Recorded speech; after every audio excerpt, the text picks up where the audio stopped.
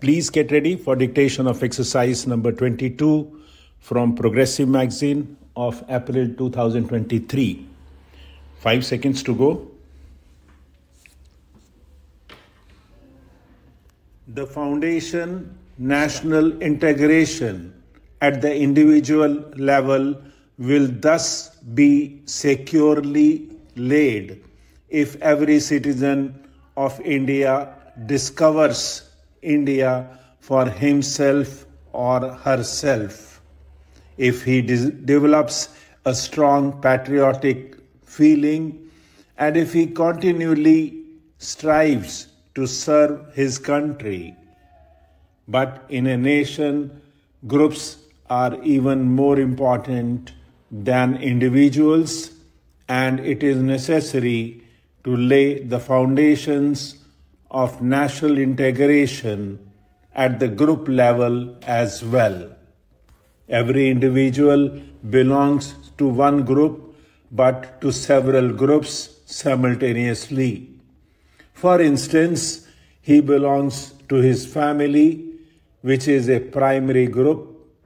He also belongs to several larger groups at the same time, such as his profession, his caste or class, his place of residence, his language or religion, his country, and ultimately to the entire universe.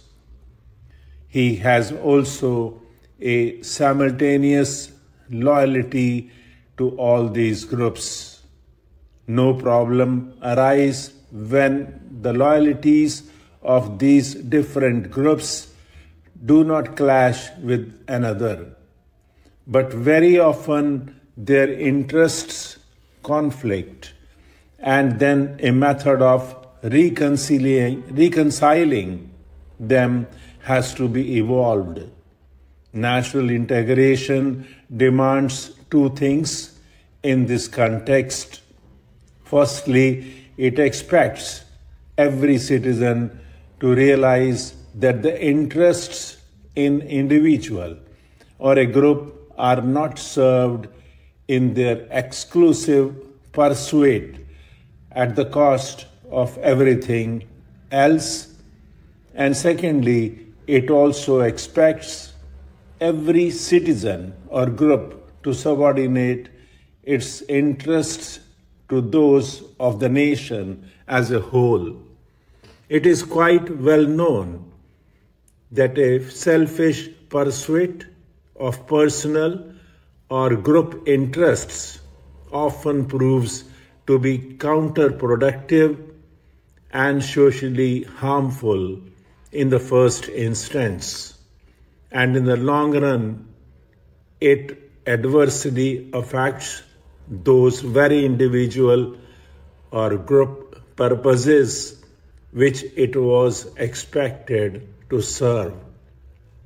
On the contrary, if the larger social objectives are pursued, they yield good results, not only for the society as a whole, but also for all its component individuals or groups.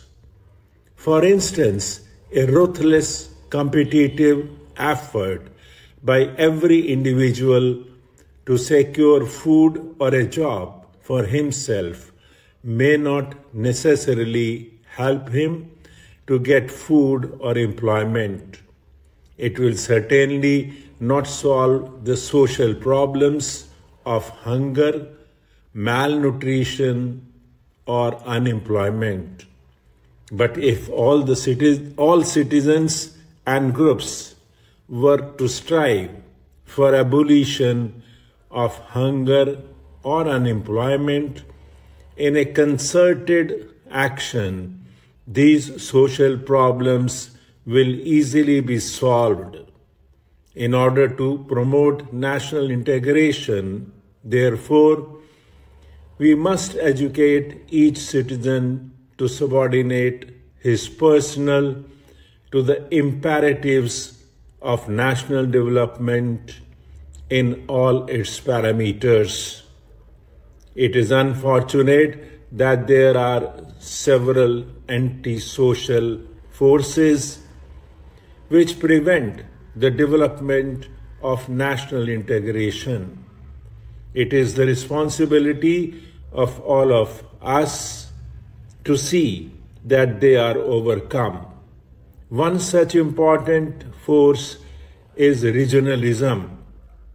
While one understands a certain loyalty to the religion and a certain healthy interest in its development, such loyalties and interests are often overdone and attempts are made to spread feelings of hostility against people of other regions or against the nation itself.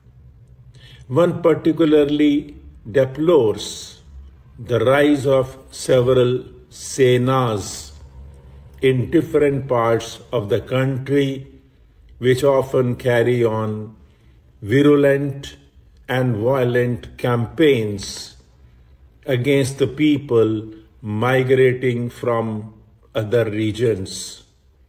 One can sympathize with the demand that the legitimate claims of the local people in regard to local employment should be given due consideration. But agitations in the name of the sons of the soil can hardly solve the problem of unemployment. It can be solved only when there is rapid economic growth, not only in the region, but in all parts of the country. What is even more important, such demands cannot be carried to an extreme position which negates the very right of every Indian citizen to seek employment and to settle down in any part of India, and no one can support the campaigns of hate and violence which are often let loose in the wake of even legitimate demands. Another important disruptive force is linguism.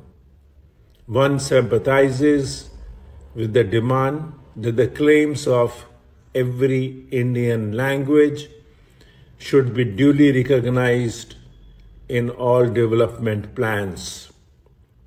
This, in fact, is the existing policy of government, and several measures are being taken to see that all Indian languages, each of which is a national language, receive due encouragement and support.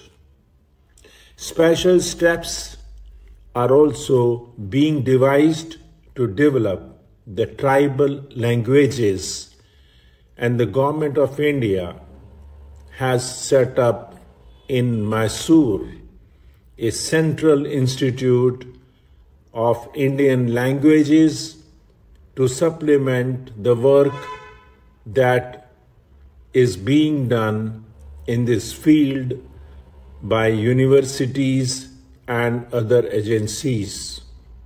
It is, however, necessary to recognize that in linguistically plural society like ours, individual language groups have to adjust themselves to certain national imperatives. We must cultivate English, and in addition, we must study other international languages also on an increasing scale. We must recognize that we do need a link language at the national level and that this can only be Hindi. The national leadership has made it clear that the development of Hindi will not be allowed to affect the development of other Indian languages. Stop.